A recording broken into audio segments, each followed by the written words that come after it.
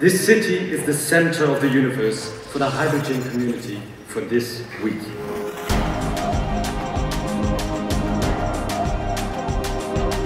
Well, it's wonderful to see that over 6,000 people are visiting this World Hydrogen Summit, and I really hope that people get inspired.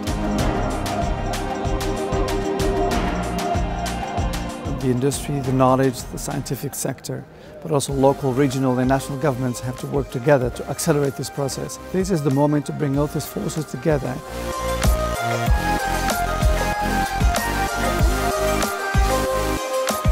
This is the commodity of the future. Everyone involved in the hydrogen economy is now coming together, and that's exactly what we need to be successful.